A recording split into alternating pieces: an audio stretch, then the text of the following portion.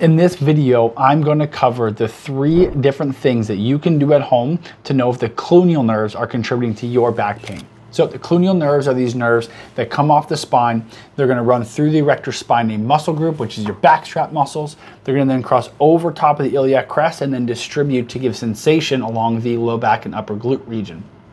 Now, when you flex forward and when you flex away from the side of pain, both of those movements are going to increase the amount of tension that is present in that nerve.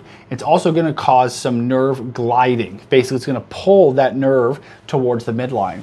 If your cluneal nerves are part of the cause of your pain, those 2 movements there are generally going to increase in the amount of pain. Now, that doesn't happen with everybody because we do have a lot of movement in those nerves, but it is something that I'm looking for during a physical exam with patients in my office.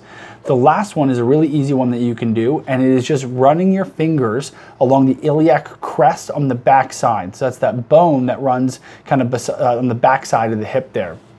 Because the cluneal nerves are crossing over top of that iliac crest, if you palpate that area and that causes your pain, what we would call concordant pain, it recreates your pain. What you're actually doing is what I would do in the office is palpating the cluneal nerves. If those cluneal nerves are contributing to your back pain, then that is going to be painful. And those are 3 ways that you can see if the cluneal nerves are contributing to your back pain.